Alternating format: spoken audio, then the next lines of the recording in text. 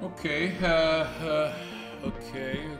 So, if you're wondering what the hell I'm doing, is I'm trying to see whether I can do a 1080 stream. Until now, I didn't expect I will be able to do 1080 stream because I thought that if I lower the bitrate, the quality is gonna be crap.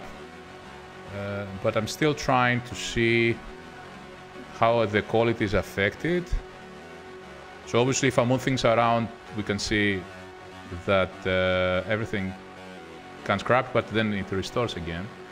So even with 600 bitrate, actually, let me try this with 1200 bitrate. So if I move this to 1200 bitrate and try this again.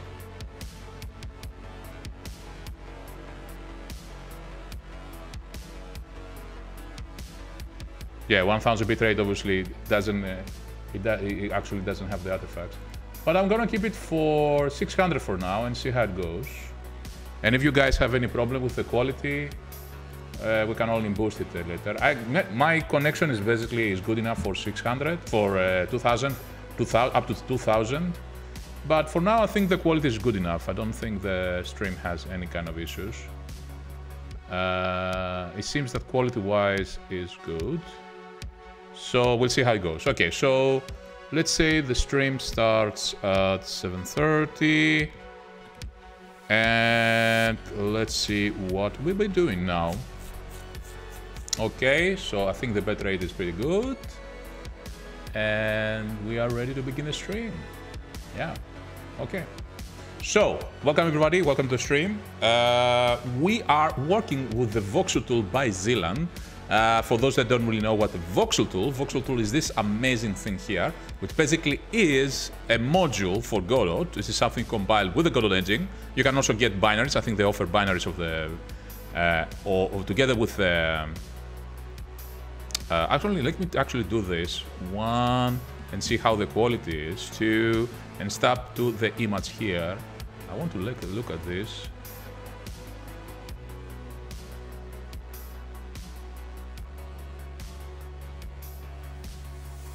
Yeah, the quality does fall a bit, but then it restores. So it's only when I move things up and down. Huh? Okay, that's not a problem because we're gonna be not moving the screen so much. I think it's still good enough. Anyway, so this is basically a tool that allows you to create your own procedural generate terrain. It takes something that's defined mathematically and tries to change into something that is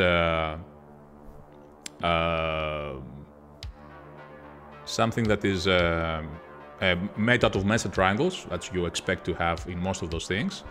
And yeah, it's a great way to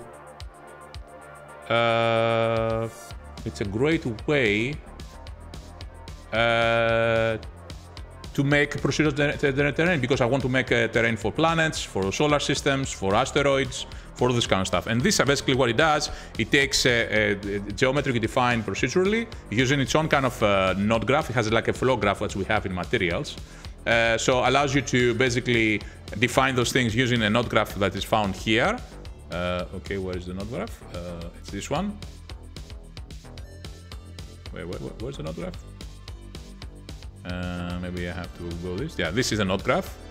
So this is the node graph.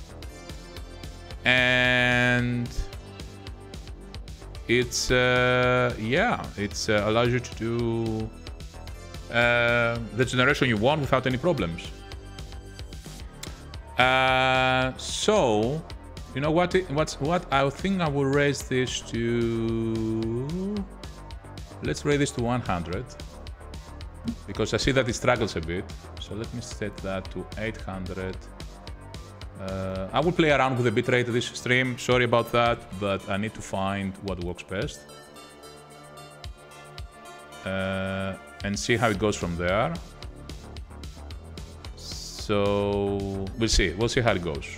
We're gonna play around with the bitrate during the stream, and I will find some correct setting that will make the quality a bit better.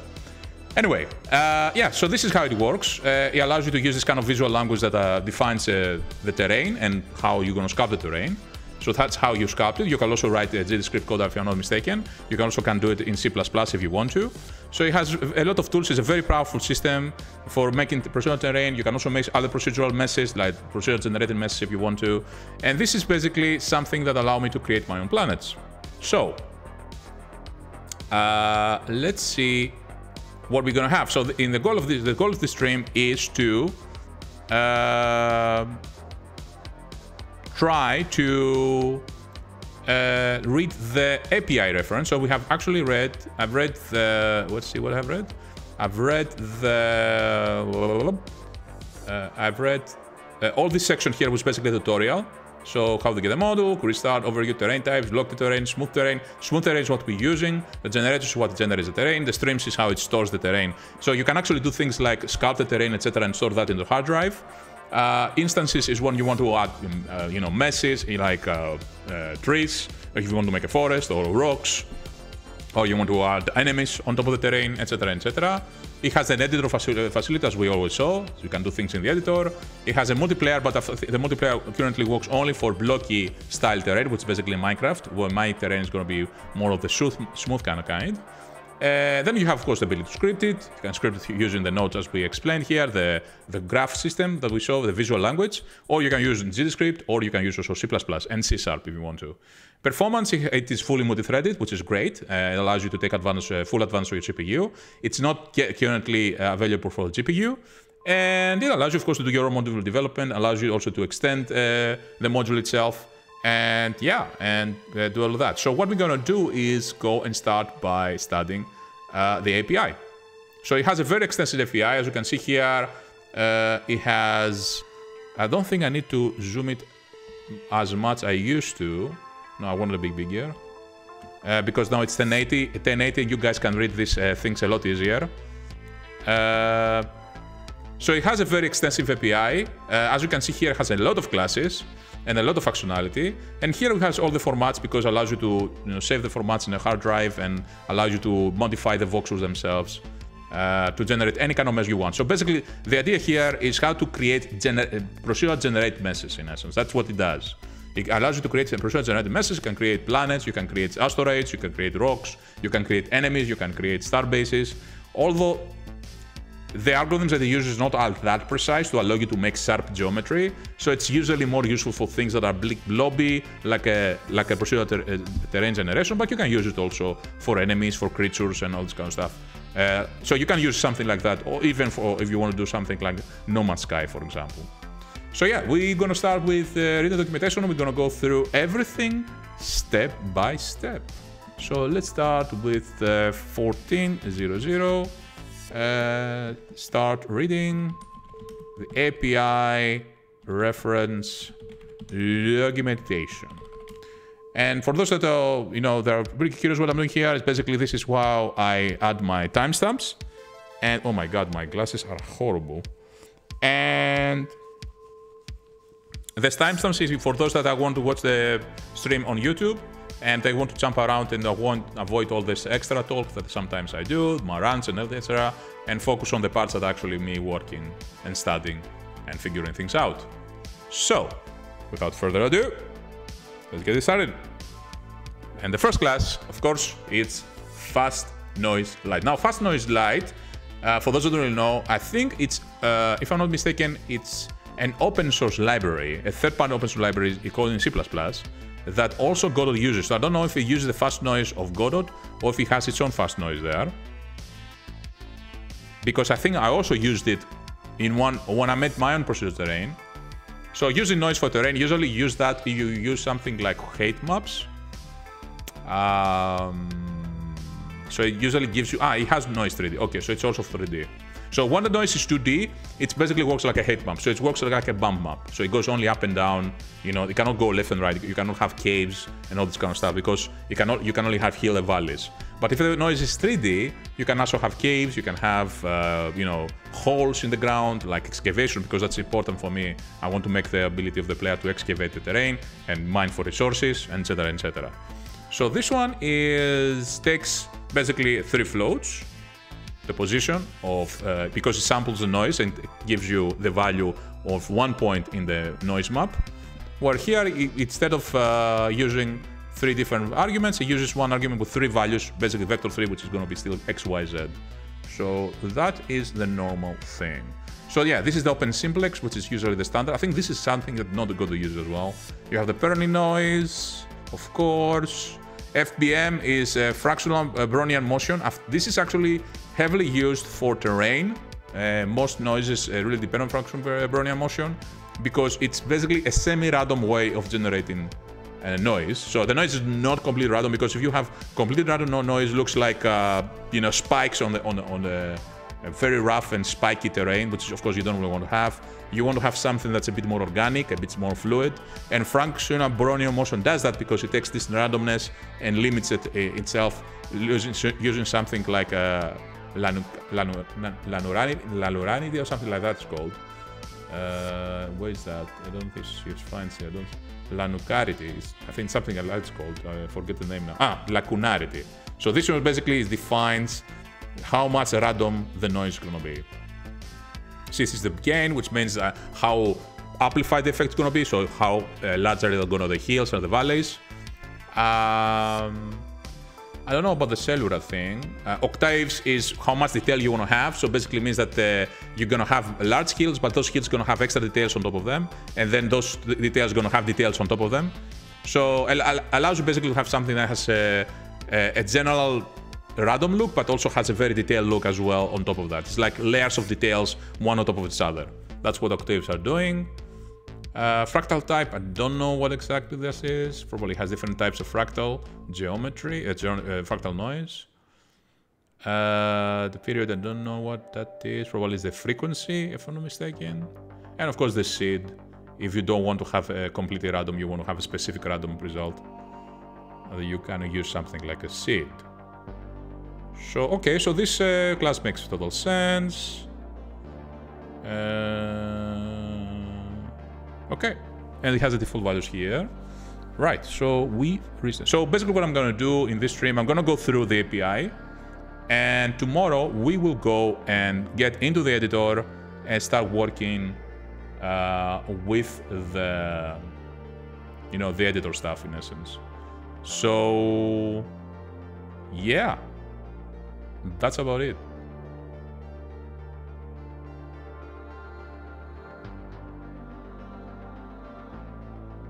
I just look at the stream a bit and see it does fluctuate a bit for some reason. Let's see how we're doing connection-wise. Frames-wise, we're doing great. Probably I can boost the bitrate a bit more if I want to.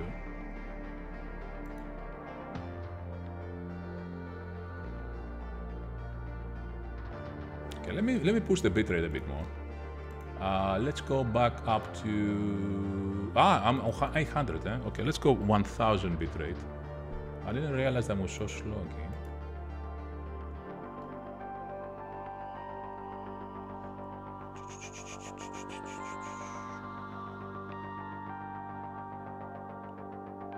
Yeah, that's better. That's a bit better. But I see a pulsating effect here with the compression. I don't know why it pulsates like this. Anyway. Why does pulsating like this? Anyway, it is what it is. Okay, let's go back to fast noise and see how it works there. And yeah. Okay. So we finished fast noise, then we had the fast noise light gradient. Okay, I don't know what that does, but I assume it's a different kind of noise. Probably it allows you to go from one type of noise to another, maybe something like that. I see a warp 2D and warp 3D. Okay. Then we have the Voxel, which is very important. This is the most important class.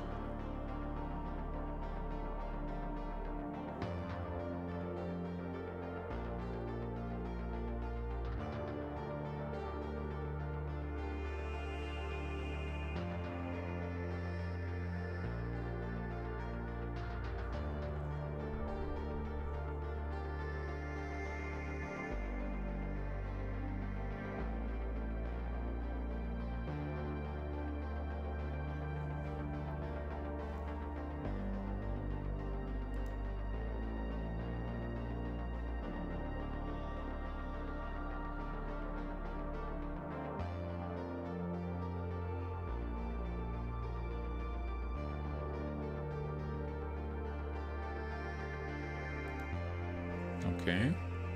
So,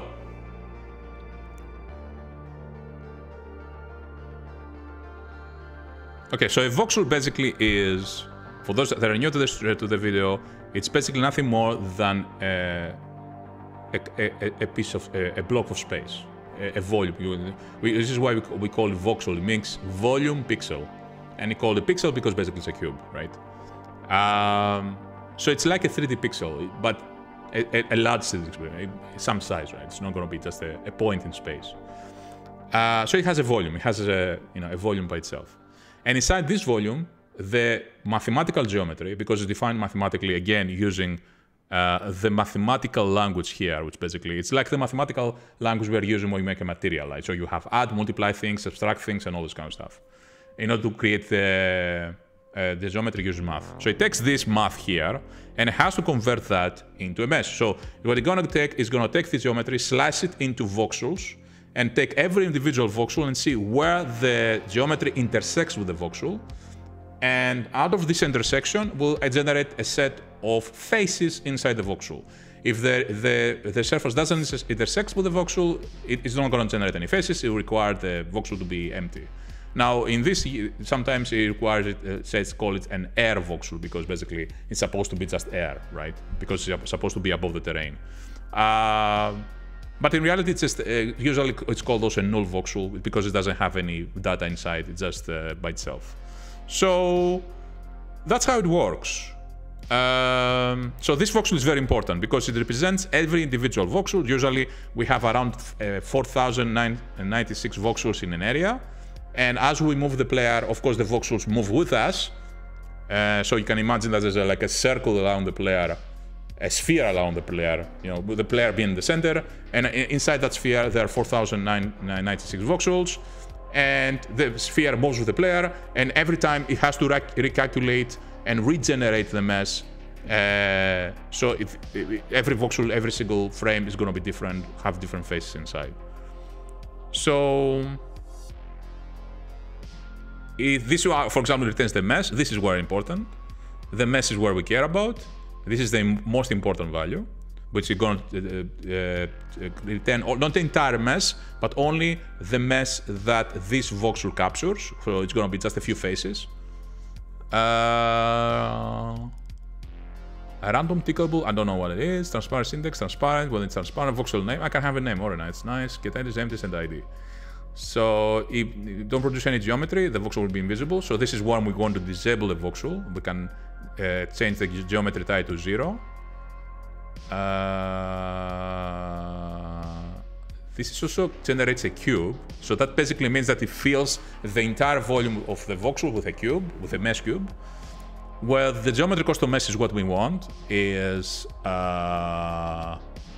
use the mesh specified in the mesh property. So this is what we care about.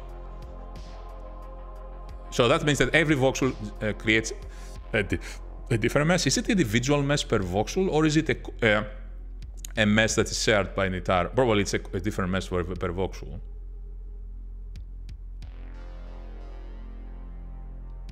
Okay.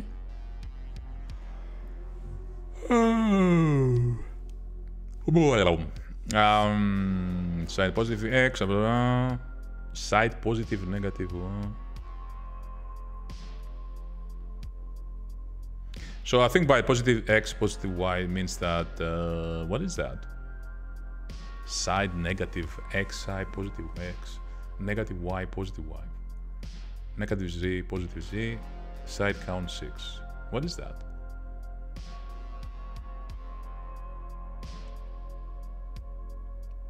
No idea.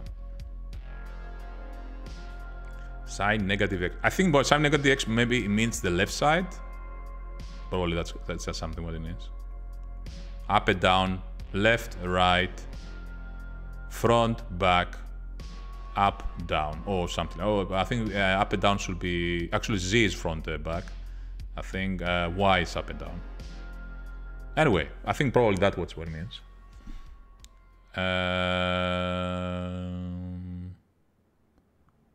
Okay, collision apps. So that's for collision.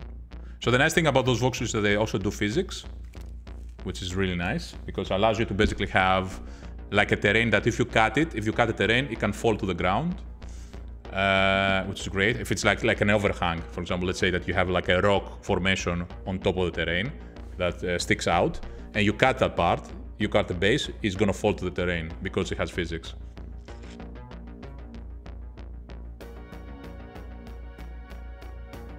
So this model actually gives us a lot of nice stuff when we want to make a procedural terrain. It gives us the physics, it gives us the ability to excavate it, it gives the ability to sculpt it in different shapes. And I thought also it has material tools as well. So that is the voxel. Actually, I expect to be a lot bigger than that. It's very basic, but that's fine. Let's go to the next one. Voxel block serializer. So the block serializer is basically the one that is probably stores into memory. Yeah, that's for a voxel buffer. Or to store it to a file.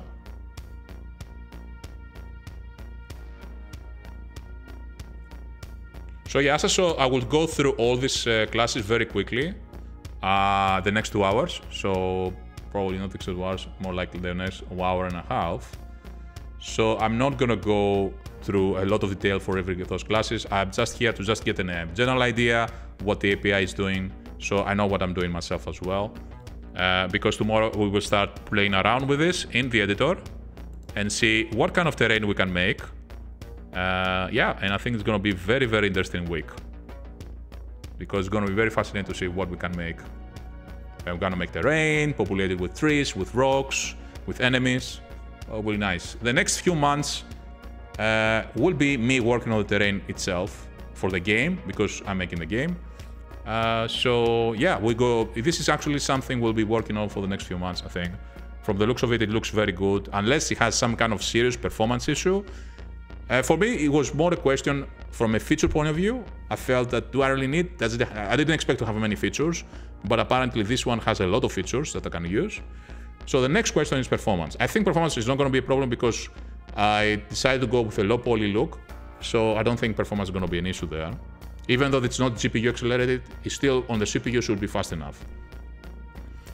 So if you don't have any serious problems with performance and any serious lack of features, I would say that 99% probably will use this as the basis for my project, for my game. And I will bring a lot of other libraries as well inside. SQLite, by the way, it's a database that we'll be using for the game, which is also SQLite, something that this module is using for the voxel terrain as well. I will be using the dialogue system, which the dialogue add-on, it's for Godot for dialogue because they're going to be also RPG elements. So I'm going to be using a lot of third-party tools. You're going to see me avoiding a lot of coding, just using code that other people make, as long as it's MIT licensed, so I can use it. Because this is going to be, of course, a closed source game.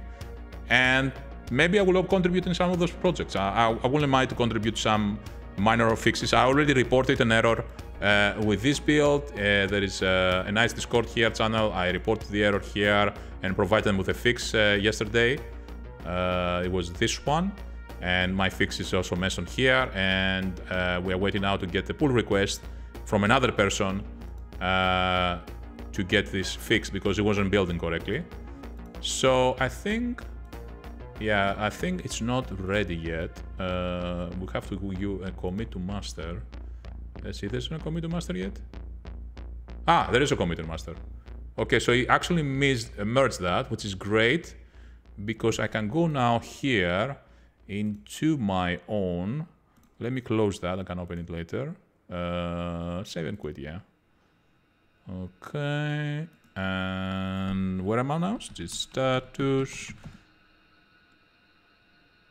Oh, wait, what? Why does it change in the Cyclops CPP? What? gdiff. Wait, what? There's untracked files. Untracked files? Why there's untracked files? Ah, I didn't add the files. Oh, shit. Ah, I didn't add them. Git commit am. Add rename files to correspond with the name of the project for the game engine.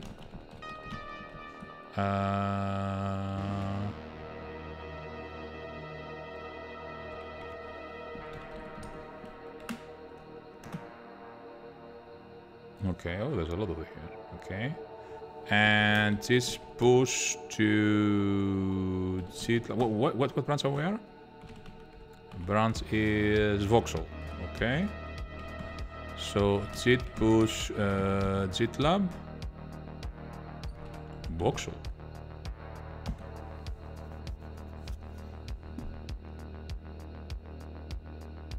Okay, so let's go now to modules. Let's go to Voxel. And let's do a git pull. It's gonna pull the latest commit. And let's go outside. Let's go outside. And let's now do a build sh release. He should build it without any issues.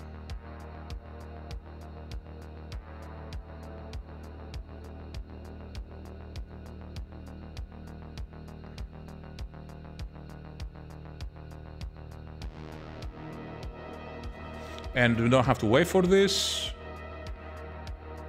We can go back to the documentation. Oh, that's pretty fast. That's okay. Let's go back to the documentation and we come back to this. Okay, so this is very. Wait, what? No, I don't want that. Yes. So this is the voxel block serializer. Is this for the blocky approach? Which one is that?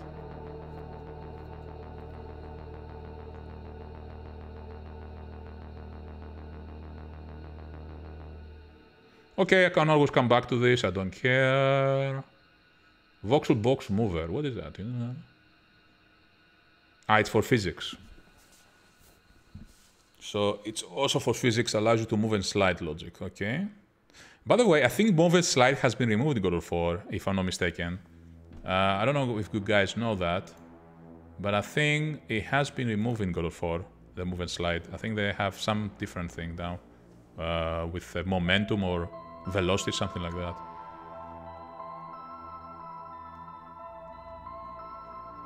Okay, so this is a physics thing with collisions. Okay. Nice. Let's move to the next one. Voxel buffer. Now, this is important. This is very important. This contains the dense voxel data storage. Every single cell holds data. There is no sparse optimization of space. Works like a normal 3D grid containing a voxel value in its cell, organized in channels or configured bit path. Values can be interpreted others and signed integers or normalized floats. See enum depth for information. Arbitrary metadata can be stored either for the whole buffer or per voxel or higher costs. This metadata can be get saved and loaded along voxels. However, you must make sure that the data is serializable.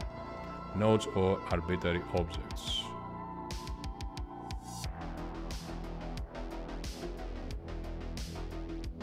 What it means? Arbitrary metadata can also be stored. Basically, arbitrary metadata here means that you make your own custom data with a voxel, which is useful. For example, you want to store a voxel in snow, or you want to store a voxel that represents lava.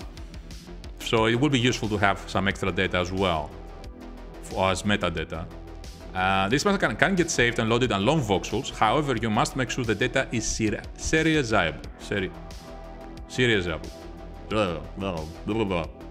It should not contain nodes or arbitrary objects. I think basically it means that it has to use primitive types. So like strings or numbers. That's what I think it means here. And it shouldn't contain a reference to other objects in memory, which makes sense because those references will change as soon as you load a new scene or you reload the game. Okay. So this is a buffer, right? This is a buffer, okay. So a buffer, basically, for those who don't know, is just nothing more than a piece of memory. It's a raw piece of memory.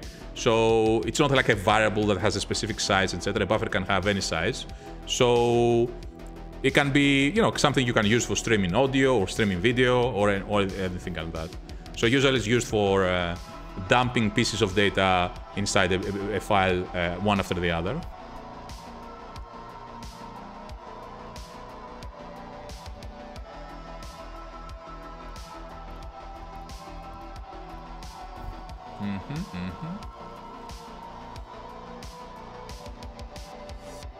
So this is important, it's a voxel tool. This is actually a helper class that allows you to do basic functionality on the voxel. Here we can get the voxel that we serialize. And you can get a specific voxel from X, Y, and Z coordinates. This is the coordinates not in the 3D space, but I think this is the coordinates inside the grid of the voxels, because you have a grid of voxels that contains multiple voxels. And this is the position of the voxel in that grid. So the size of the grid is, of course, the size of the grid cells are the size of the voxels, basically. What's the difference between this and this? This one returns a float, this one returns a int. Okay. Wait, why it returns an int, though, if it says a voxel? Shouldn't it return a voxel instead? That I don't understand. Why it returns an int for the voxel? Is that like a list of voxels and returns an index, probably? Maybe? I don't understand this. We have to look at the documentation. This is the SDF. This is basically what we care about. SDF data is how you make procedural geometry from math, and then you will hear this referred also as the isosurface.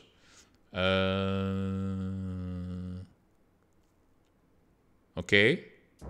This is for color data.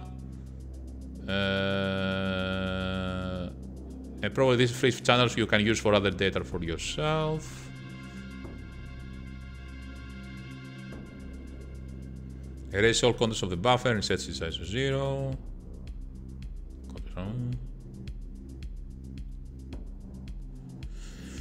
Okay, so this is basically something we will definitely may work with. As you can see, these classes and these methods are C++. So it's not clear if those are the same for GDScript side. That's because there's a void here. I think those are C++, if I'm not mistaken. Although I can be mistaken because I don't see any pointers here, which usually there are pointers in C++. But I don't think this is GDScript. I think this is C++. It's the API in C++ side. But I think the API on the GDScript side, I think it's probably going to be more or less the same. So I don't think it's going to make a difference.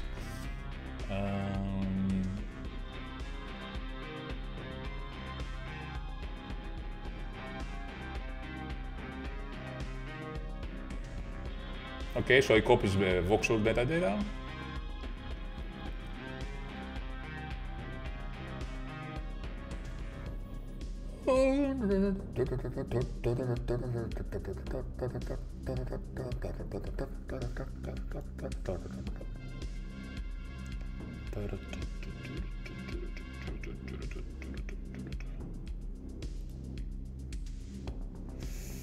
Okay.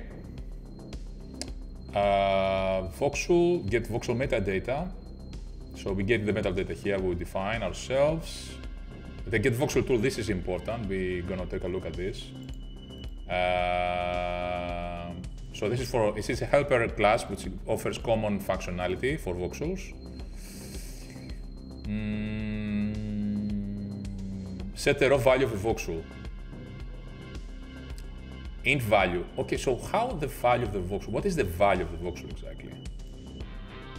That is the one thing I don't understand. What exactly is the value of the voxel? What kind of value it stores? Because generally voxels store multiple values. They store values for every vertex they have. which basically they measure the distance from the actual geometry. So as you can show, Voxel has 6 sides, so it has 6 vertices. No, it has 8 vertices. And every of those vertices has a value stored inside of it that tells it how far inside or outside the surface is. And using these values, you can actually predict what kind of faces they're going to be intersecting with the voxel inside, if it intersects with the geometry. So that's how you do it with the cube marching. And I think this is a similar technique that is used for the voxel tool here in Godot. Doesn't really use it. It actually has a matching cubes algorithm as well, but they use mostly transvoxel algorithm, which is a bit more flexible and much more powerful, a bit slower. But it has less side effects, like it doesn't have tears in the mesh, it doesn't create holes and all this kind of stuff you can get with matching cubes. But I think the method is very similar. So we have to say that what exactly this value is. I will have to find that. It doesn't really say here what the value is. Maybe it uses one, maybe it's like dual contouring. Dual contouring stores only one value, which is the distance to the surface, in one only, because it has only one point. Maybe it's like transvoxel. Let's take a look at the transvoxel. Transvoxel org. This is basically what it uses for this module. Okay, let's take a look at this. Nice, everything, nothing failed. That's amazing. Amazing, I say. So everything builds fine, which is great. Exit status. Do I need to still commit? Yeah.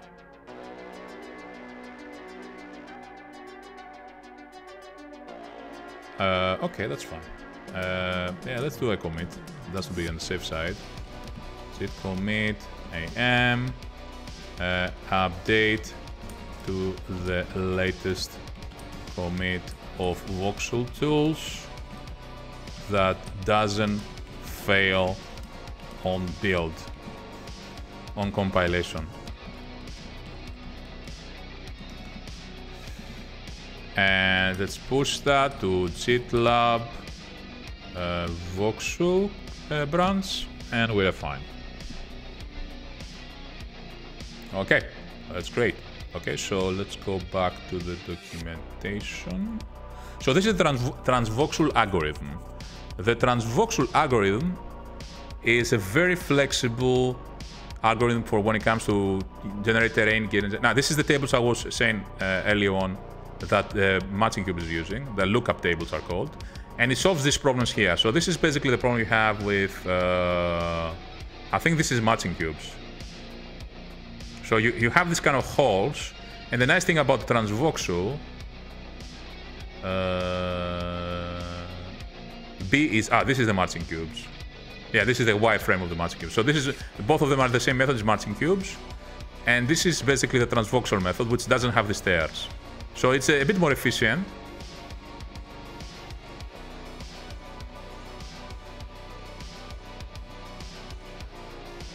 Yeah.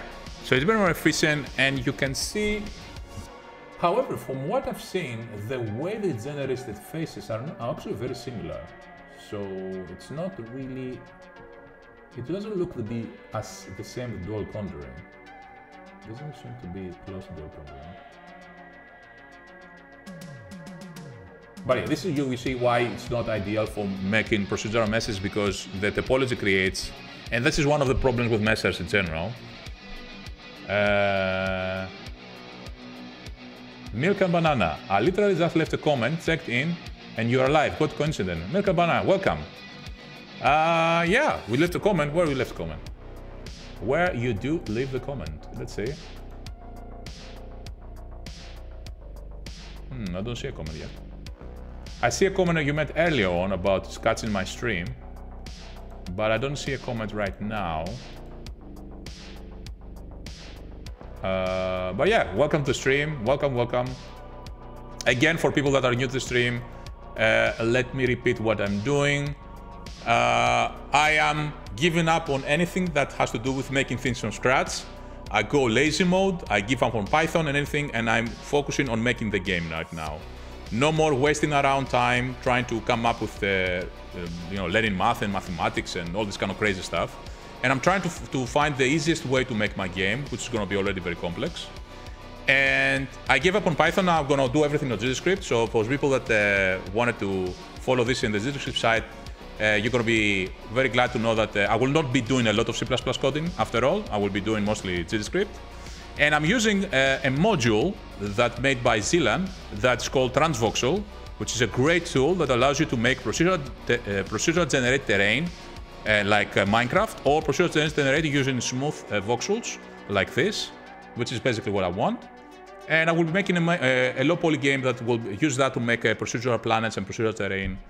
And maybe, just maybe also procedural enemies at some point, but I don't think so. For now, it's just procedural terrain.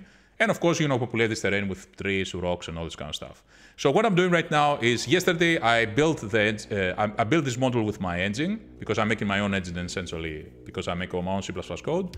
And it works well, it functions correctly. It had a problem that compilation, but we fixed that, and we make a relative convene to fix that. And today I'm studying the API reference. We did the tutorials early in the morning, so I went to the entire tutorial, and now I'm studying the API reference, so I'll go through every class to see what it's doing, because this tool is actually very extensive, very powerful. And yeah, and I'm trying to see how it works on a more low-level kind of aspect. So tomorrow we will start making our own terrain and starting making our own planets and asteroids. I replied to your reply on my... you replied to my reply on a comment. Oh, nice. I also didn't get notified when you replied, which was weird. Yeah, I also didn't... I'm not also already... yeah, I just got the reply. Here it is. I have been busy with the university, and oddly enough, I have been hired for a game in Godot as an art director. Wow! Really? Hopefully, I will have some time to tune in. Whoa, man, congratulations. Wow, game director. Wow, game art director. Nice. Very well done. Well done. Congratulations. Very exciting stuff. Can you talk about the game? If you want to talk about the game, use the chat below and tell us a bit more details. Unless you are, of course, on NDA or something, you cannot speak about it. But if you want to talk about the game, please do so. So yeah, that's what I'm doing. I'm making up a reference. So yes, I am back. And hopefully I will not be going away anytime soon. The streams will resume as they are. So I'm going to be doing, well, now I'm doing both like 2-hour stream and 2-hour stream, so to get used to it. But I hope to go 3 hour and 3 hours. So it's going to be 2 3-hour streams per day. So total 6 hours of streaming. Hopefully every day. Apart from days, maybe I will be busy doing something else. It happens from time to time. So yeah, hopefully I will be back, and we're going to get very fast get going to making the game, because I don't want to waste any more time.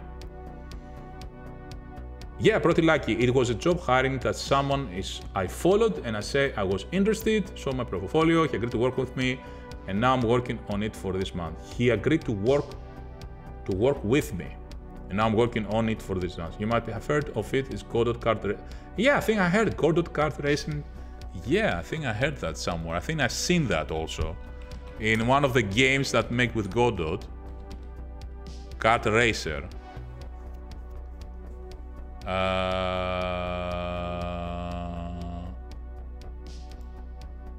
Is this one? I assume.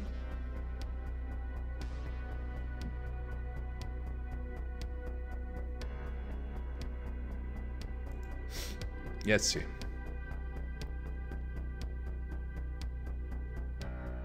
I know this guy. This one was, I think he was one of the game dev, one of the developers I've seen one time in, where was it? In Blender Game Engine.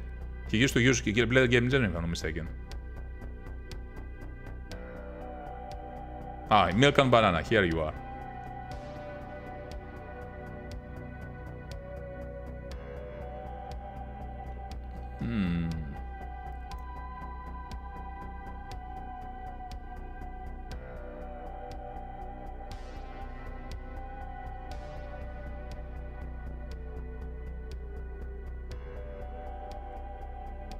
Nice.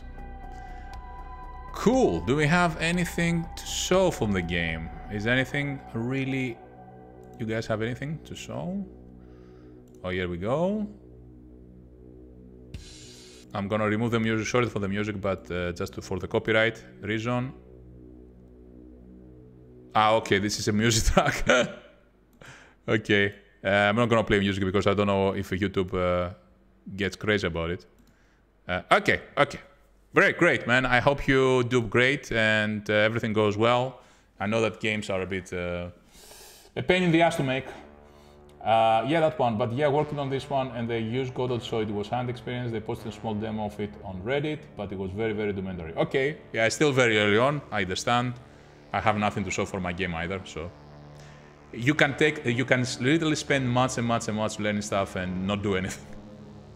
That's part of the game development process, yeah. So, right, okay. Let's get back to this. So I don't know what this value is doing. Let's go to the next class then. Voxel color palette. Okay, what the hell is that? Color array. What is that? 00100. What the hell is that?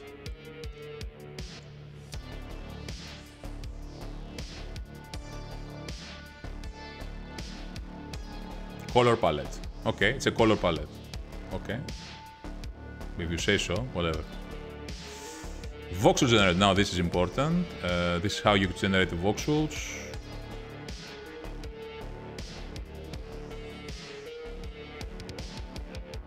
That's very simple. Generate block. So block basically is a collection of voxels.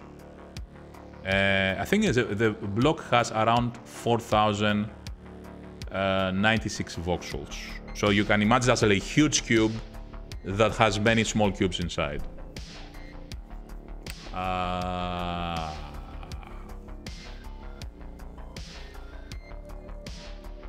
And you can have also level of detail, yeah, because some cubes will have more voxels, some cubes that have lower detail will gonna have fewer voxels. So depending how many voxels you have, of course, you have more detailed geometry. Okay, let's move on. We don't stop for anything. We already here. Okay, we win fast. That's nice. I want this to finish in 1 hour.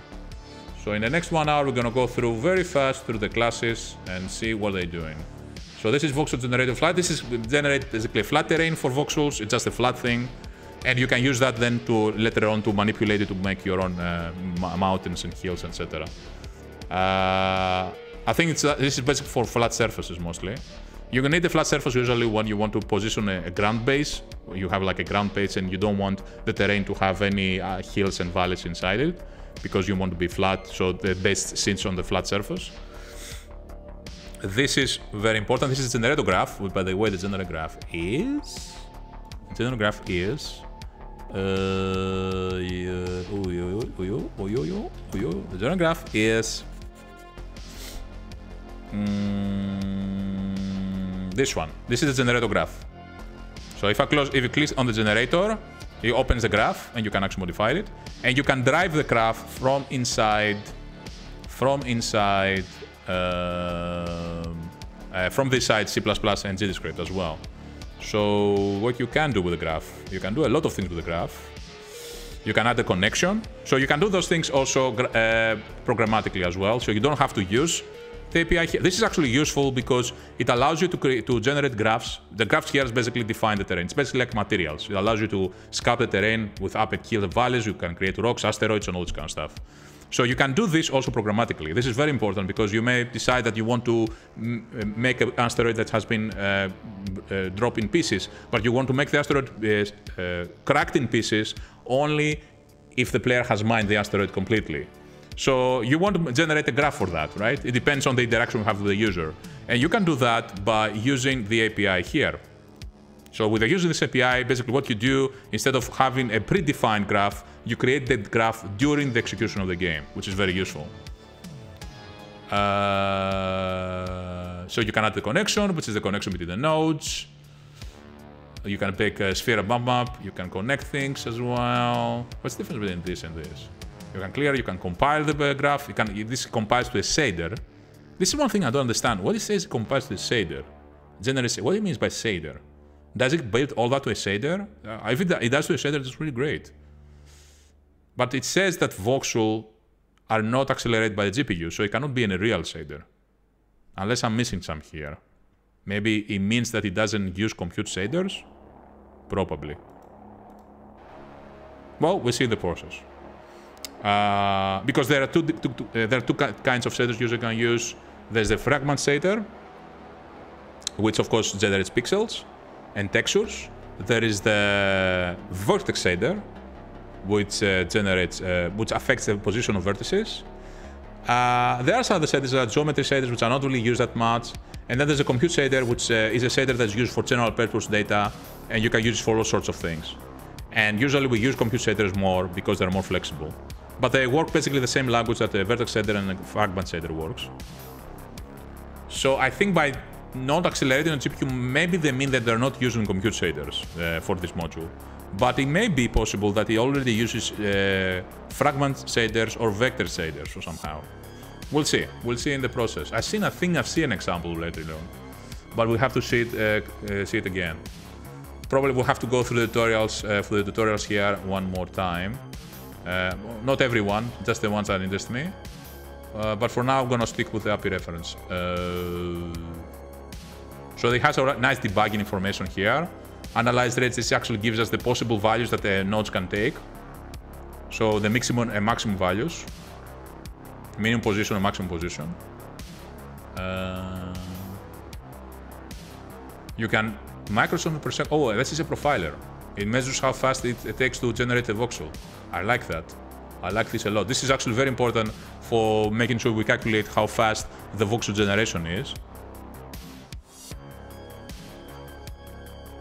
GUI position, what is that? Ah, this is the GUI position, must be the position inside the canvas. Oh, so you can even rearrange the nodes inside the canvas here. So you can position them using code. Nice. So you can even generate very clean looking node graphs. Very nice, I like that. Okay, okay.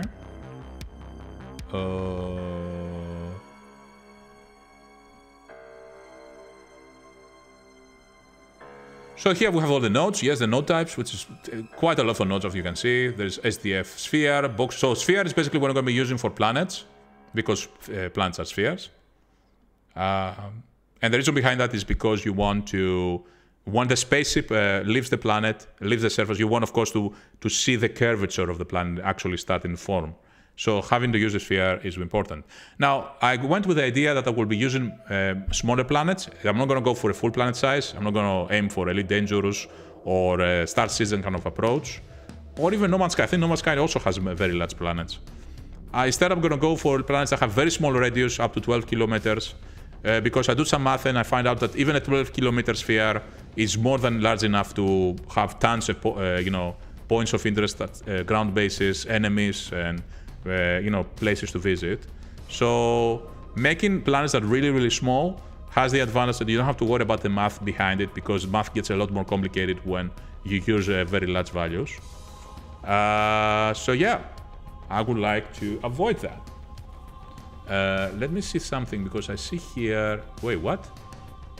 I see here that there's a bit of a problem with the connection. I don't want that.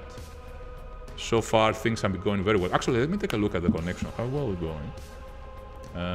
No, it has been perfect. It has been going 30 frames per second for the entire stream. Nice. Okay, so we have the torus. You can even have a planet made as a torus, as a donut. So you can have a donut planet if you want to, which is great.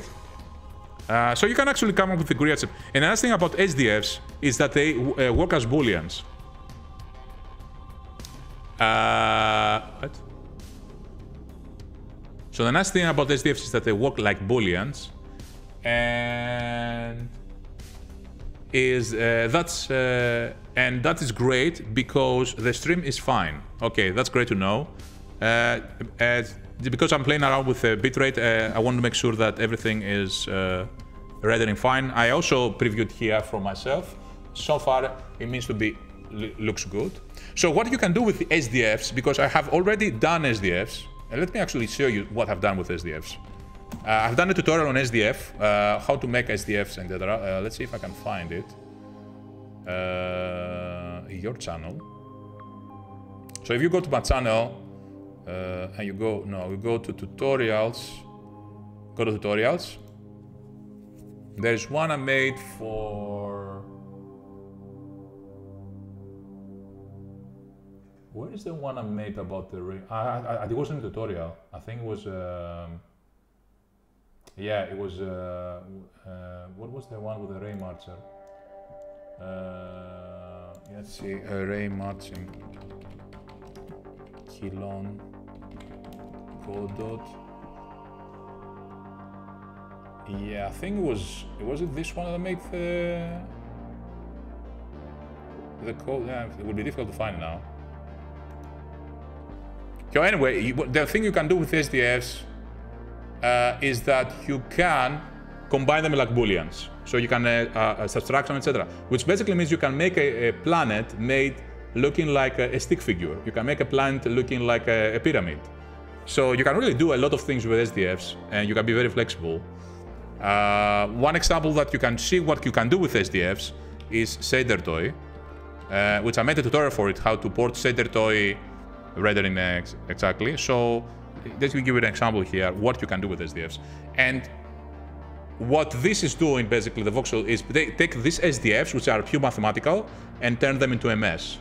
So, for example, let me give you browse here, and let's go with the most popular ones. And okay, so this one, for example, is pure SDFs. This one is pure SDFs. As you can see, this one here is pure SDF. And you can see it has trees, basically this is what I'm aiming to do here. So all this SDF, this is not doesn't use a voxelizer, it's 100% render per pixel, so it has its own rendering algorithm. What the voxelizer is doing is taking this and turning into a mesh with the triangles, because this one doesn't have triangles, it's just a pure math, and you cast rays of light into it and just render every pixel separately.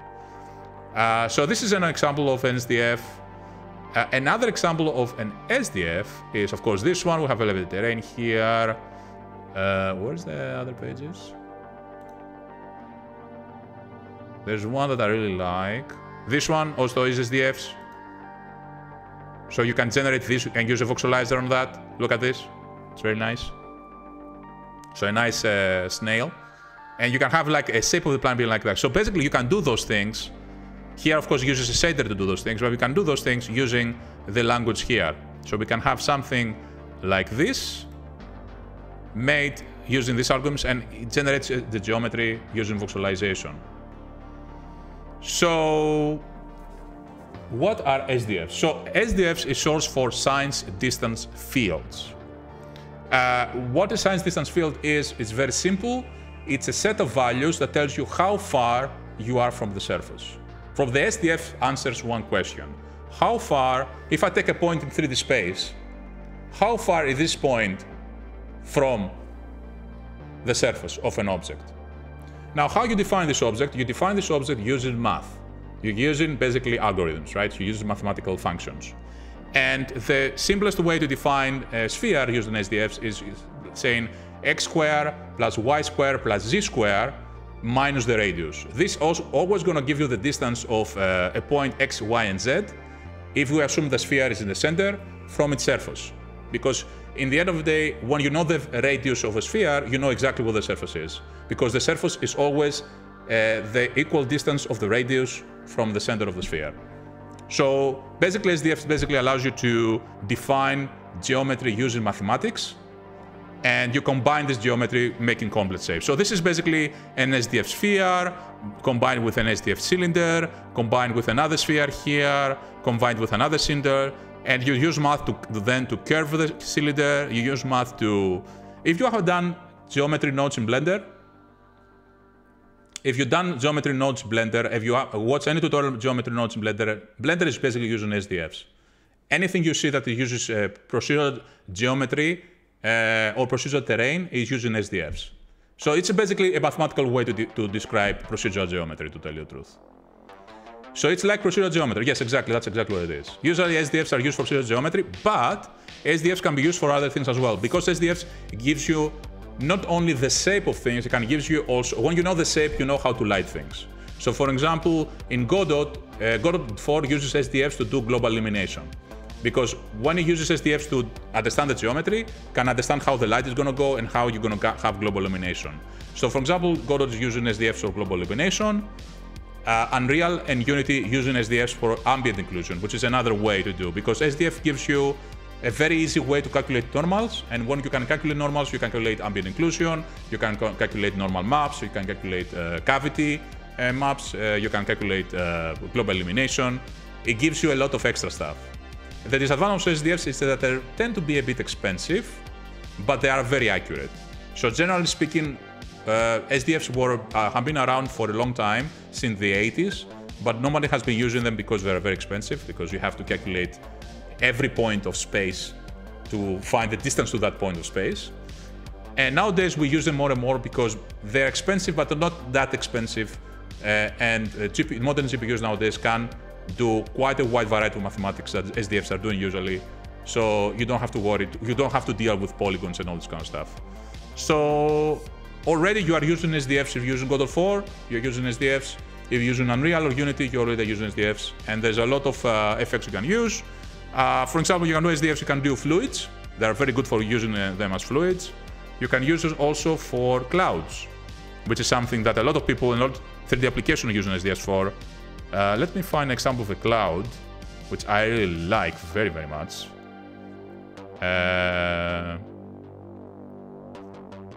Right, so here is an example of an SDF terrain. You can see how it morphs, etc.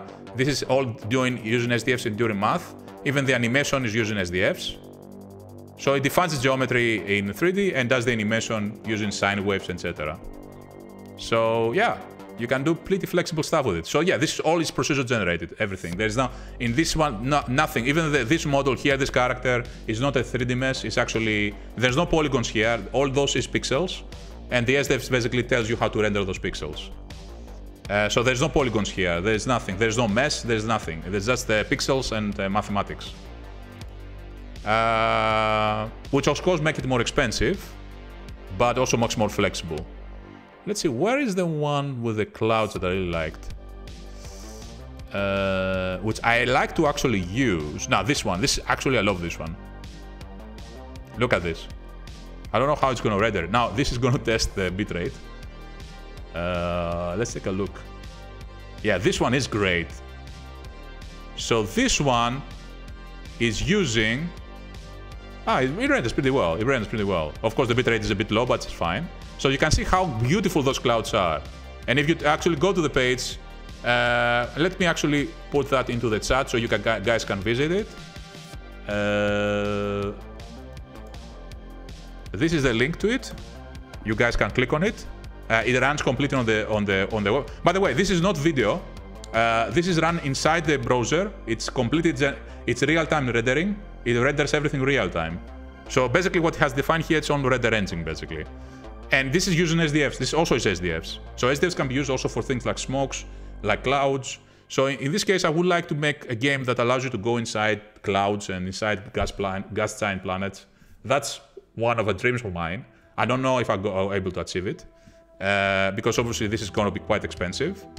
And I don't know how performant is the voxel tools are, but you could use voxel tools even for generating smoke and fire and fluids and weird magic effects, etc. So you can use that for those things as well by using, again, the language here to generate those things. So yeah, it's pretty flexible.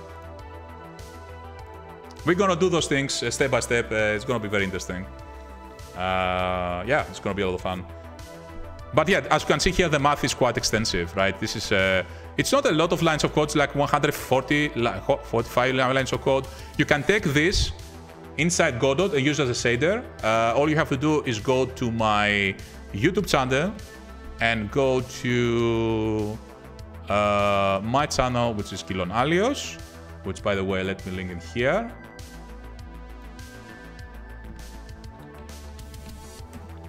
And you can go to the tutorial of, what was it? How to import a shader from Shader Toy. So I make this tutorial here. Let me link that also on the chat.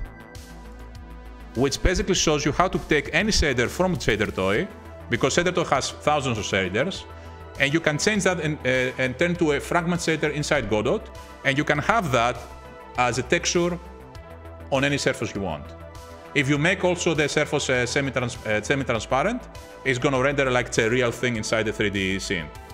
So you can do something like that, make it appear like a 3D, because anything that's black, it will turn it to transparent.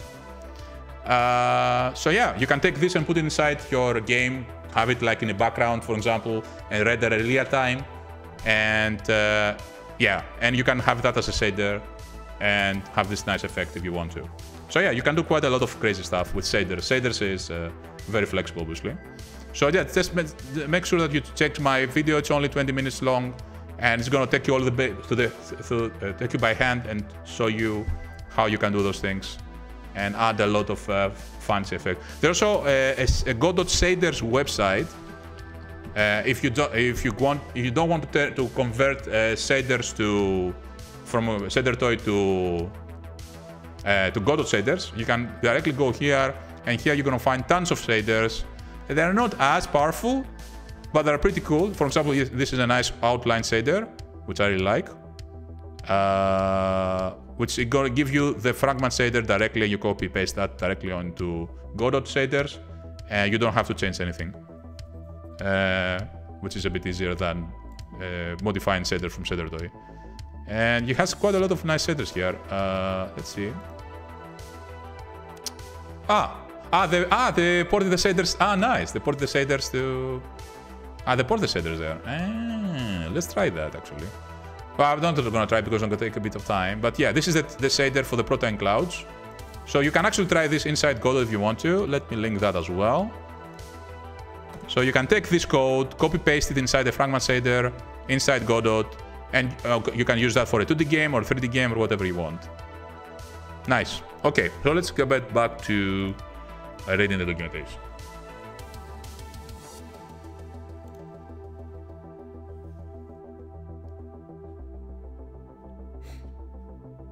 Okay, what am I reading right now? I'm reading... wow, the graph, okay, the graph, okay. So you compile.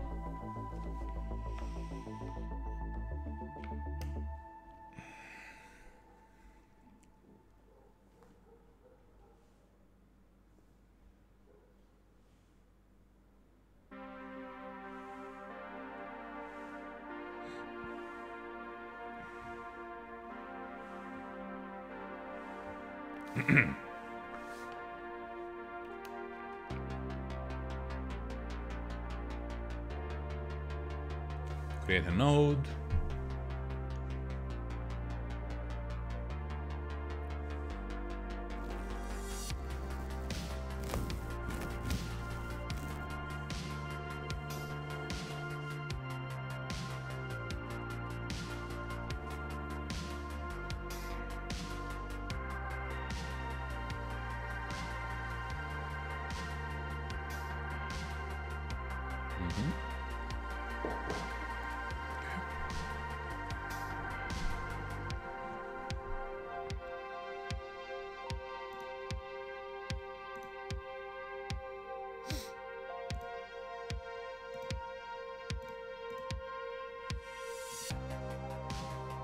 That's a height map.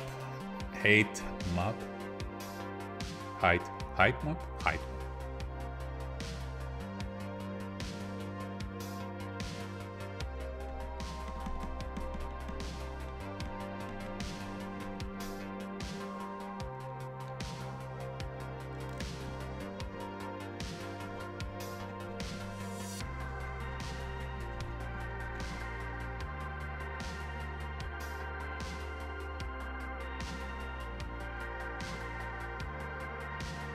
Okay. You can use also image batch for it as a height map. Okay. Noise.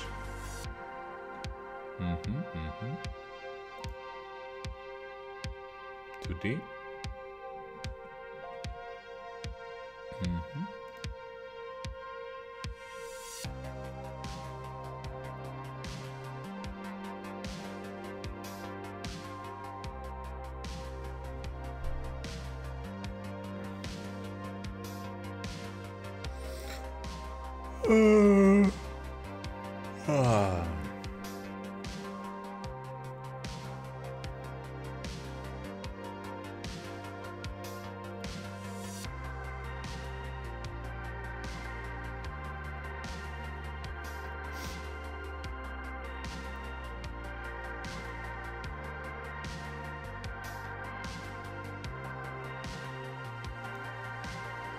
How many classes I have?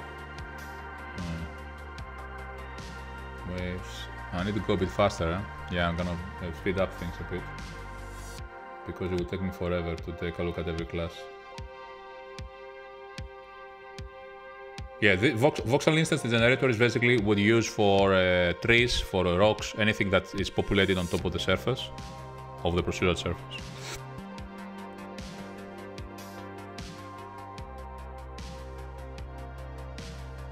And I think the idea here is that if you want to have physics using that,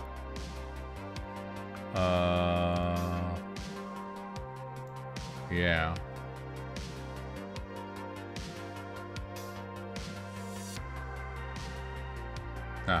The necessary form is to spawn instances on top of a voxel surface.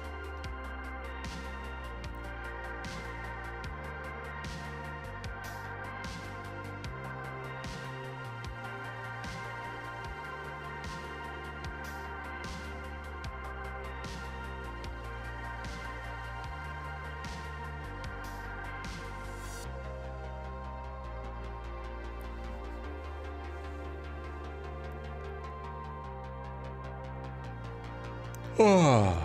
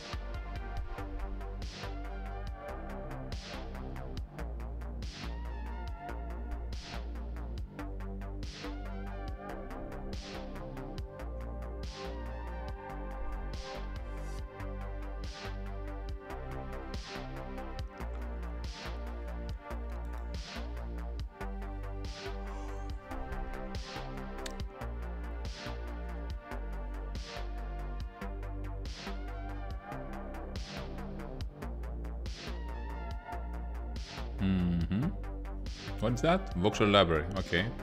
So this is basically Voxel library is basically if you want have different instance objects and you want to have them together. For say basically a library object like trees, rocks, etc.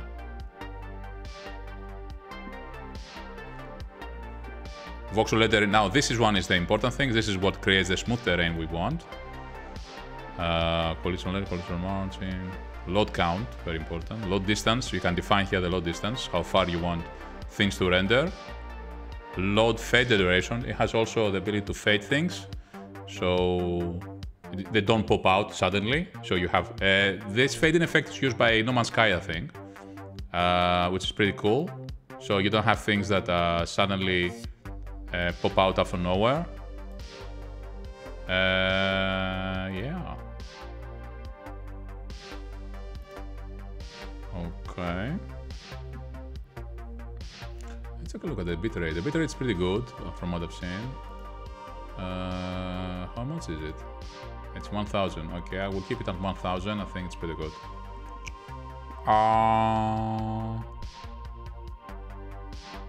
And take a look also on Twitch Inspector.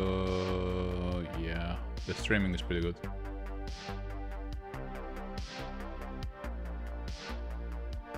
Okay, that's fine.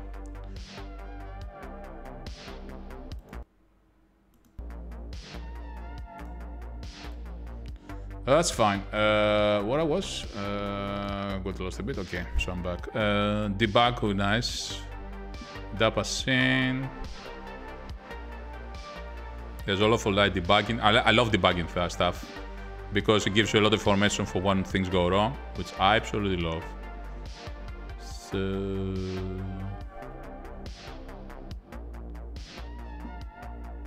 again, I'm trying to get a general idea for the PI. I'm not trying to memorize everything here. It's just there's too much information for me to memorize. I'm just trying to get a rough idea how the Voxel tools works internally. We have to put those things into practice, you know, of course, you know, to understand them, how they work. But for now, I just get it just in one look, just to have a bit more comfortable when I start testing things. Princess TF top down. Yeah, there doesn't seem to have a lot of documentation for this. Actually, let's remove that because it can slow things down. Why doesn't load the page? Voxel measure.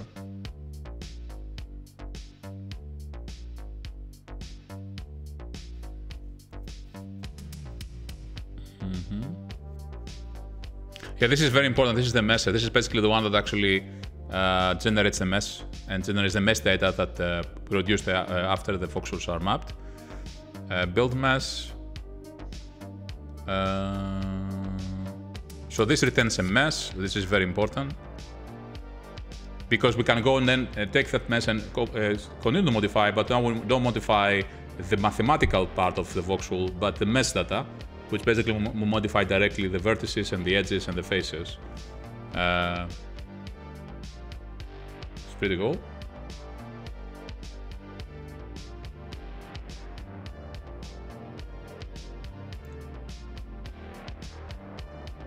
The nice thing is that the voxelizer does something similar that No Man's Sky is doing. In No Man's Sky, the way they make the creatures, I don't know if you guys know that, the way they make creatures is that they already have meshes, and they have make an algorithm that allows to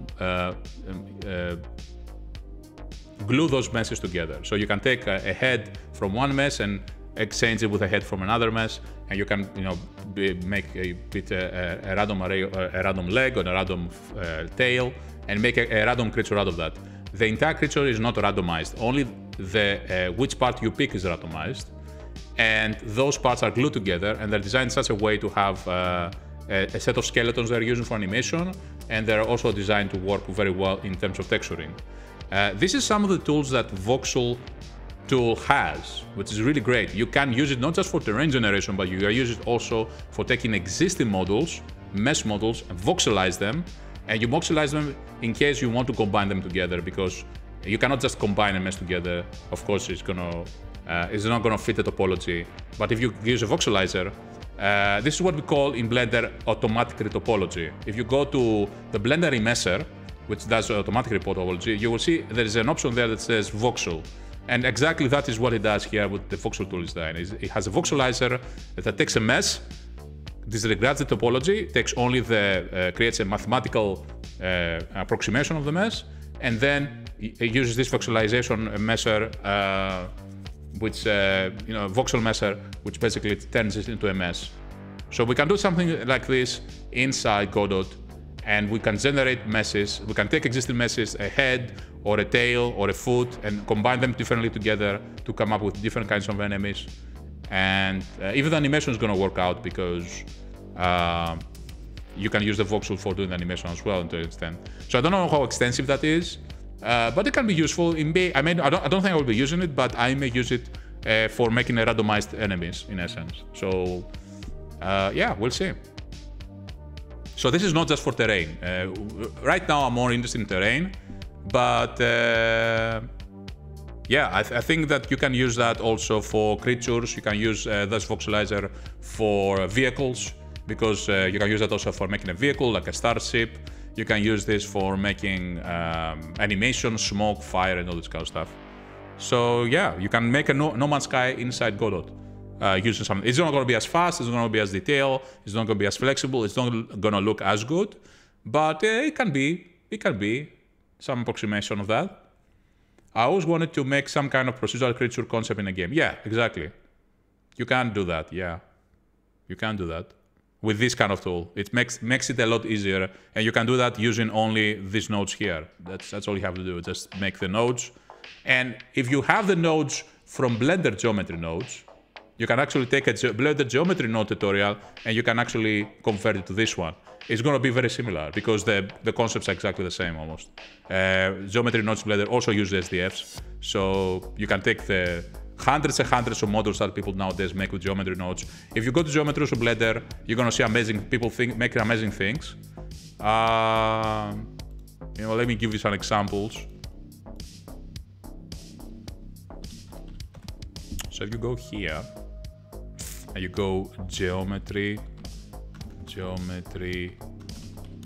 nodes Blender.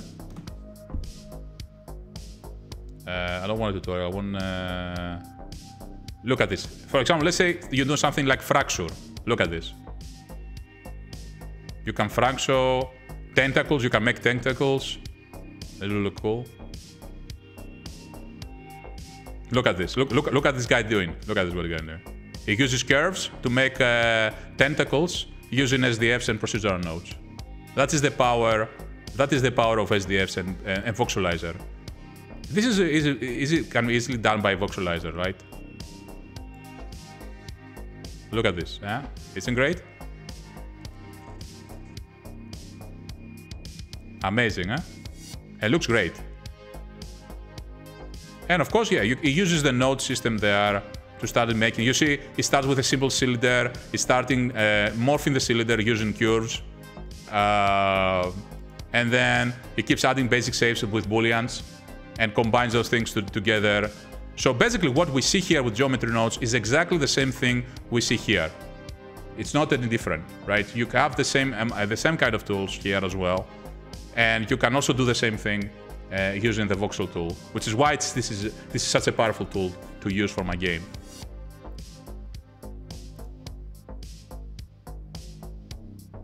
Now, I'm not going to be doing something like that because I think these things, if you do them in real time, are pretty expensive. Even with No Man's Sky, No Man's Sky generates those meshes before you land on the planet. So every time you go to the loading screen, or when you go switch a start system in No Man's Sky, you have this big loading time. And the reason there's a big loading time is because it generates all the meshes for the creatures and the plants before you visit the system.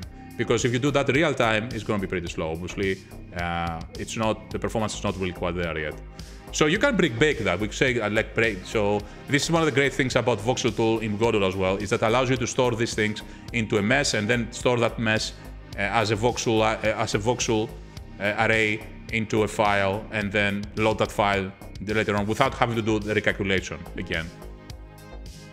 So we can do that as well. So we can generate the mesh, store the mesh into a file, and then load the mesh later on if the player revisits the planet, which is what you do usually with No Man's Sky. It doesn't really, I don't think it really generates everything from scratch. If you visit an existing planet, probably it will just load the mesh that it already stored. It probably will not store everything because you can visit thousands of planets, of course. Geometry nodes are wild, man. Yeah, geometry nodes are crazy. You can do crazy stuff with them. And this is all, you know, simple, combining simple shapes together, and you can create those things.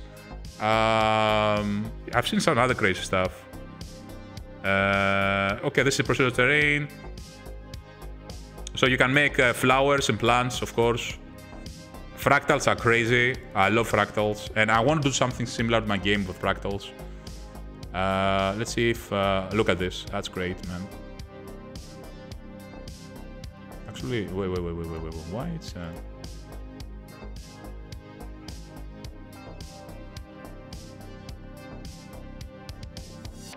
look at this. Come on. My internet is suffering. Look at this.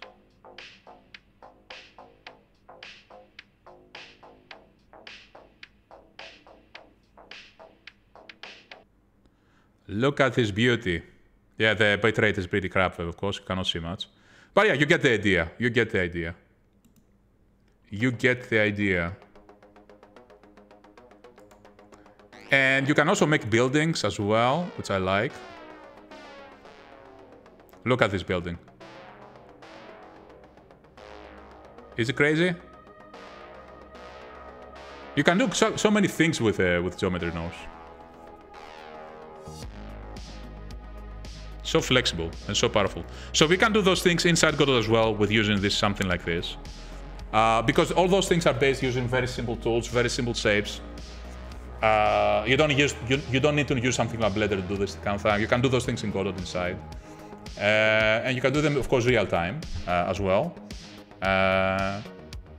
But you have to be careful, of course, how you design things because it can take a lot of performance. But yeah, you can do quite great stuff. I love this guy's tunnel. Yeah, I'm also a sucker for anything that has to do with procedural generation, shaders, etc. I love that. So, how much time we have? 30 minutes. Okay, let's move on. Cubes, that's for Minecraft, thanks. Okay, we'll move on. Messer, this is the matching cubes, which we are not going to be using. We're going to be using Voxel. So that is, I think this is not really heavily used inside. It's pretty much primitive. This is what we use, the Voxel Messer.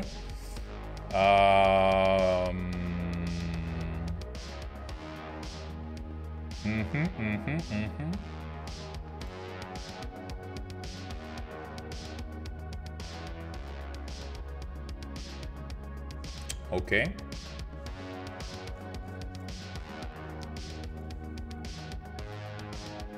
So this one's a voxel node. What's the difference with the voxel node? What's the difference with the voxel node? What is a voxel node and a voxel? I think voxel probably is the data. A voxel node is the node representation inside Godot.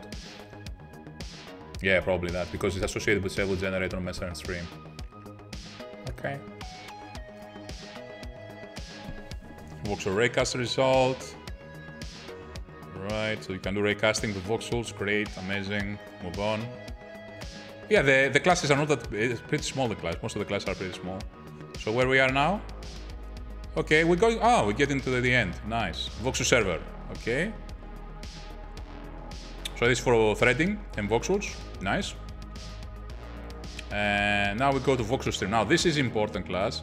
Because this one is actually streams, which basically means it saves things into the hard drive and load things from the hard drive. Okay. Immerse block. Get block size, get username, immerse block. So what is that? It doesn't say. So buffer, blocks of save, strongly command, we cannot keep reference to that data afterward because items are allowed to cache it and save data against must represent the snapshots or last reference to the data after the following is right. Immerse our voice power origin in voxels, and load. Immerse block. What's the difference between immerse and immerse block? We don't have documentation here. There's an immerse block and there's immerse block. What is the difference? First of all, immerse seems... What's the difference? Is this for loading and this for saving? Probably. That's one. I think there's one of those for saving and one's for loading. I don't know why it says immerse and doesn't say save block and load block. It would be a lot easier. I will have to ask the Discord. We can always go to Discord and ask me questions, so it's not a problem. It's pretty active actually. Usually, there's quite a lot of people here. So there's also a Discord for this module and has different channels for different features of the voxel. So this one for smooth voxels is what we'll be using mostly. Now you can see here an example of using an existing mesh to make a voxelized version of it. Obviously it's not perfect, as you can see it has artifacts.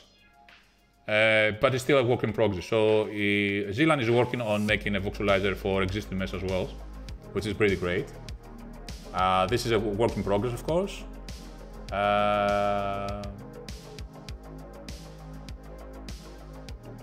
And of course, the reason why it has problems here with the eyes, if you see the eyes are looking pretty weird, the reason behind that is because I think in Zylann in Blender has overlapping faces.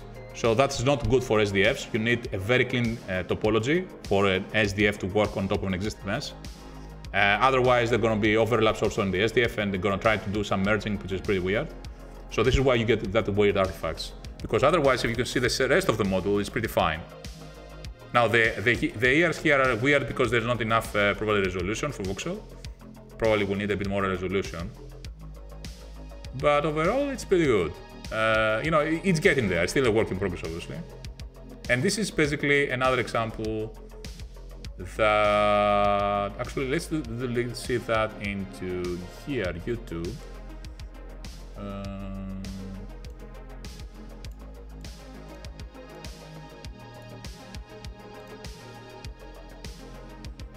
So this is another example of doing that using existing meshes and stamping those meshes. Oh, the quality is crap. Okay, let's change the quality. And you're trying to stamp those meshes on the terrain. Look at what happens. It's very nice. It's very well done, actually. So you use the mesh as a brush, and you can actually stamp that on the terrain, which really shows you the kind of resolution you can have. So it's not a bad resolution. As you can see, it's not very precise. So it's not for very sharp edges and very sharp objects. But I think you can solve that by adding a bit more resolution to the voxel. Of course, you're going to have a lot of meshes, you're going to have a lot more polygons. But you can use pretty crazy stuff with it, as you can see. And that's how you can make weird planets with weird shapes, you know, weird geometries, etc., which I really like. So yeah, quite a lot of flexibility there. Okay, let's move on.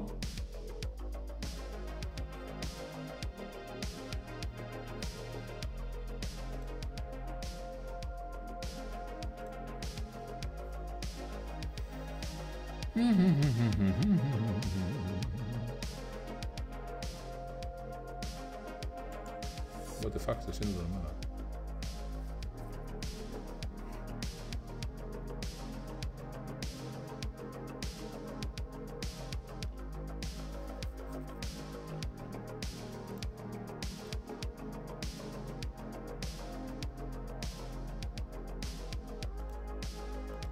Glad they were out.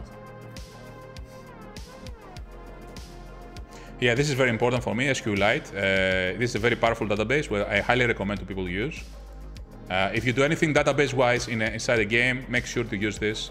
It's already there is a SQL module for Godot, and SQLite basically is SQL, the usual SQL that people use professionally for databases.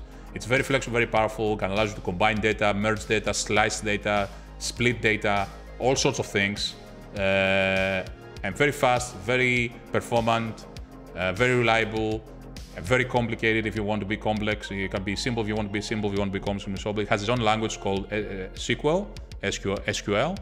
And this one is a light version, basically means that you don't need a server or a complex infrastructure to have that. This is meant to work on a single file basis. And SQLite is a library for SQL that is very light in a single file. You can use it as single player games.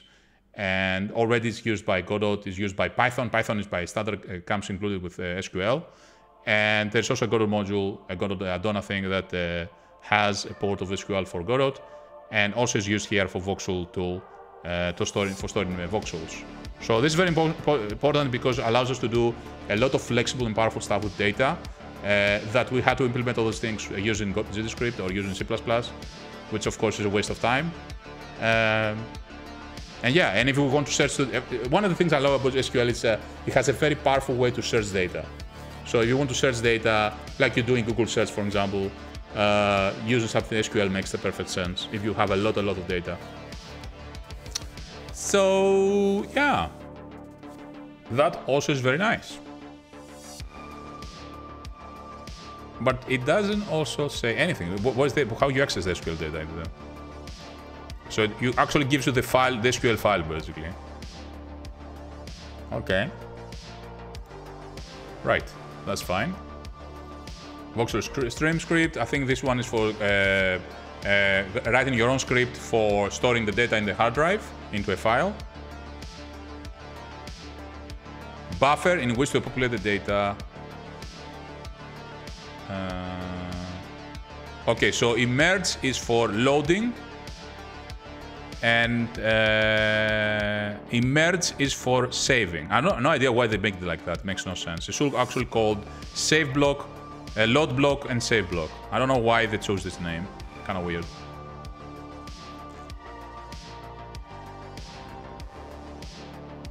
But, you know, nothing is perfect. Custom level detail. So this is Voxel. We're not going to be using this. We're using Voxel low terrain. This one is the most simple one, which I think is for blocky shapes. But I think this one is inherited by low terrain, so maybe it's useful to look at some of the... no, it doesn't have a lot of methods.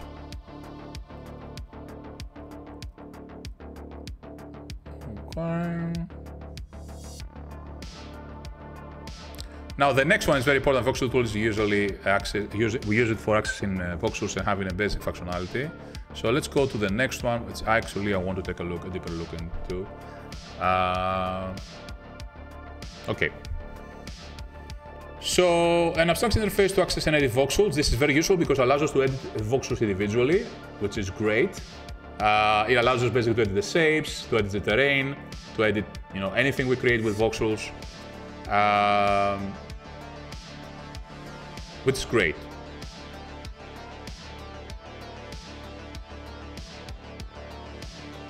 Okay.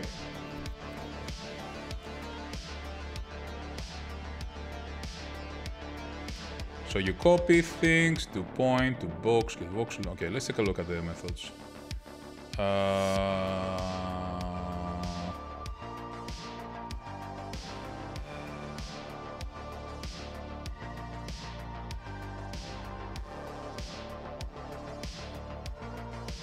No, why it doesn't document the methods? So you have a get voxel and copy paste. What is paste? Set voxel. What do you mean by setting the voxel? So maybe I have to take a look at the trans voxel algorithm a bit to see how it works, to have a better idea. But currently it doesn't really matter that much. I probably will do some of the tutorials. Okay, get voxel, set voxel.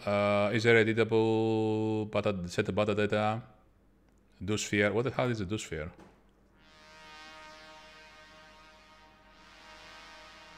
So do sphere must be like do box. So basically, instead of taking a box area, it takes a spherical area. Okay. Let's move on. Buffer, nothing. Let's move on. Level tool, load terrain. What it has? Within a box.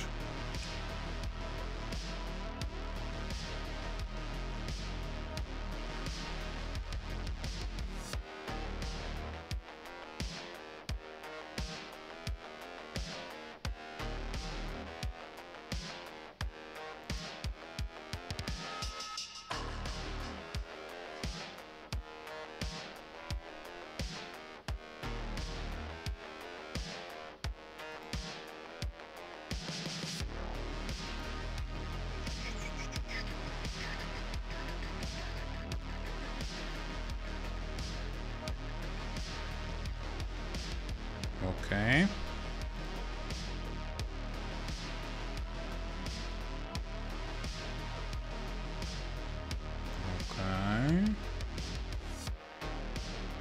Voxel viewer is basically what we use for viewing the voxel from a camera.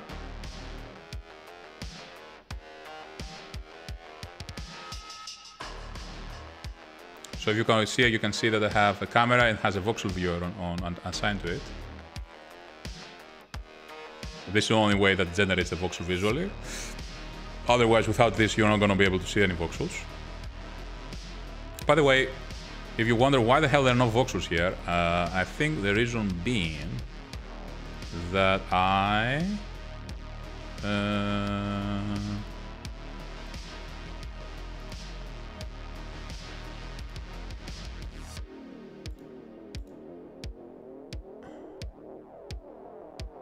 why does it generate? What was the last time I generated a mesh here? I don't remember. Did I change something? To remember how I did that.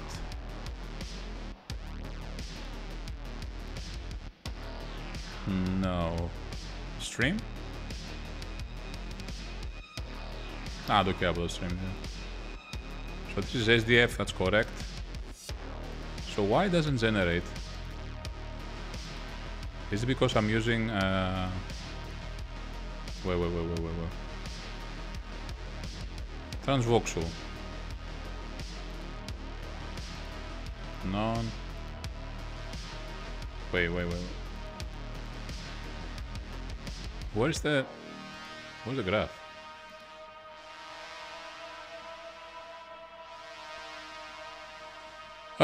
Forgot how to do that. Let me think. Vox terrain, right?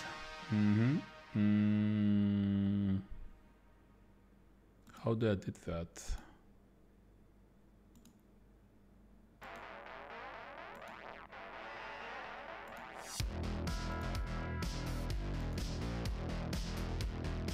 No, I think it's here where we did that. Voxel generator. Maybe it was a graph. Yeah, here's the graph. But I think it was a noise that I used. Why? It doesn't say.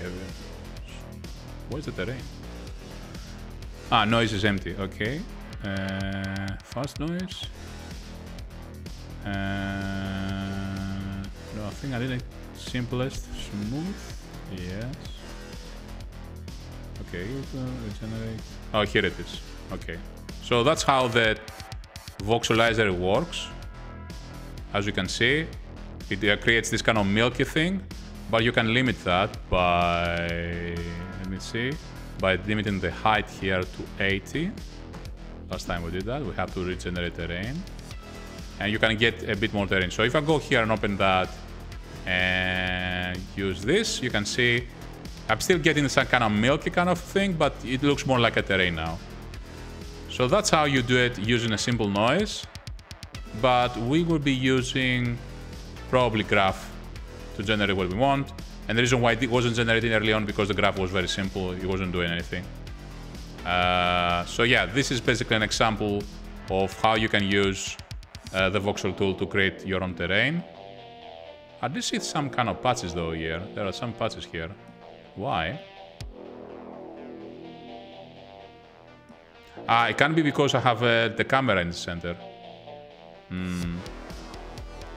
Because I have the camera in the center, it shows some patches. I can see them here as well. So there will be some way to solve that. So yeah, this is what we're going to be doing tomorrow.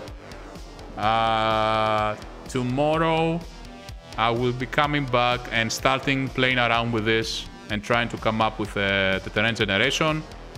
Today we finish with the API reference. I will be finishing in a few minutes. And tomorrow morning I will be starting working with the terrain generator to see what I can actually come up with and play around with the tools I have. So let's go back to the documentation and finish this. So what we have remaining? We almost finished voxel tool terrain, and then we have the voxel box loader. I'm going through very fast through the formats as well and end the stream there. This is, we will know where to load blocks around them. Okay, it's the voxel viewer. Yeah. Okay, so this is already attached to the camera. And then there is the vox loader, which does what? It loads voxels from a file. Okay. What's the difference with the streamer? The streamer, is the streamer doing anything? I don't know. So, okay, let's go with the block file format.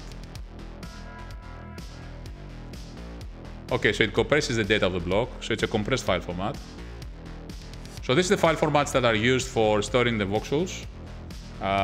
This is the first file format, version 2, version 3.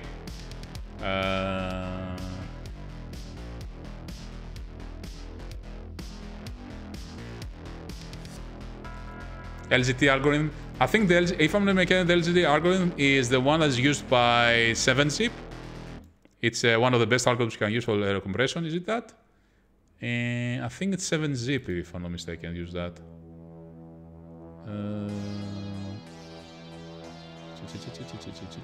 I think it's one of the ones that used by. I may be mistaken there.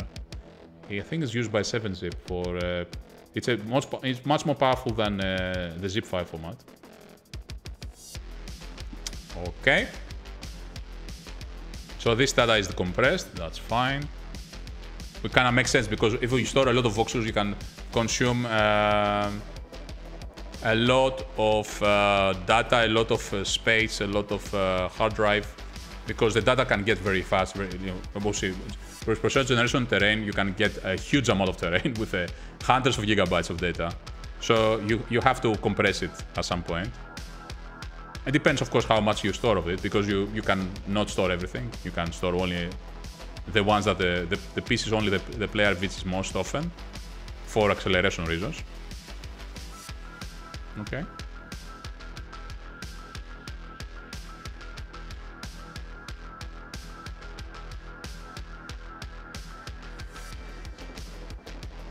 Okay, let's version 2.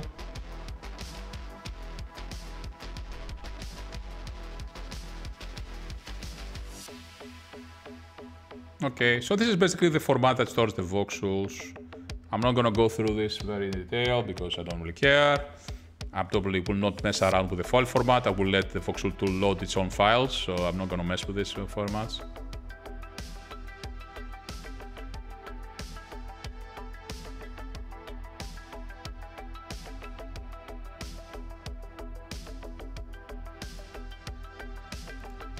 Okay, let's compress to the inner.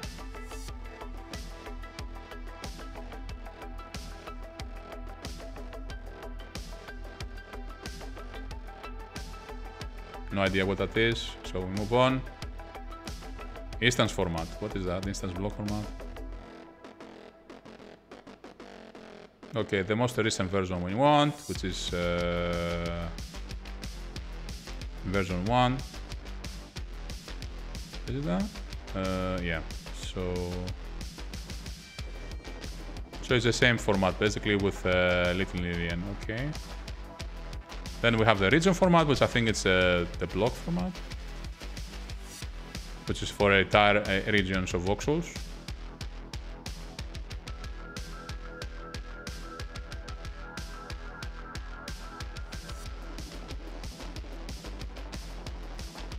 Okay.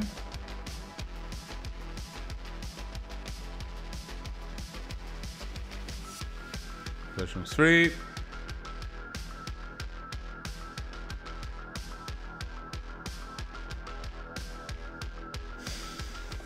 And SQLite format. Okay, so we finished the documentation. I will end the stream here. I think we've done enough. Tomorrow we'll come back and we'll start working on this. I already have started working on it. We start generating the terrain and playing around with using terrain. Thanks everyone for joining. Thanks Milk and Banana for being here, and everybody else. Let's see who we can find to raid right now. Okay, let me see. Let's go Twitch. Who is online right now? So we have Jackie Codes, which is online. Risey, we have plenty of people. Okay, so let's take a look at pros and let's do Godot. Who is doing Godot right now? I think Risey is doing Godot, if I'm not mistaken. I can, and Jackie does Godot. Okay, so let's go with Risey this time, because I raided Jackie a few days ago. So I'm gonna go with the Risey. Okay, so let's start the raid.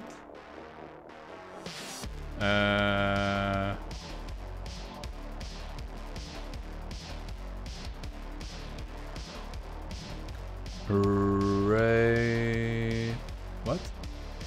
Riaze. Riaze. Here we go. So, okay, so let's do the message.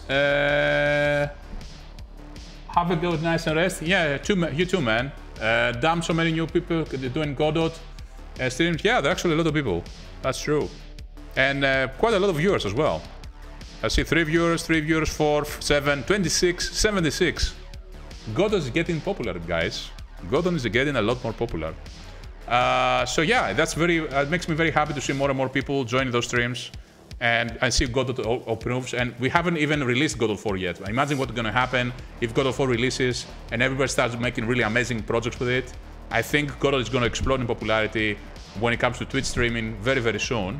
I think in the next few years, it's gonna be pretty crazy for Godot. I think there's a lot of potential there. So yeah, thanks everyone for joining.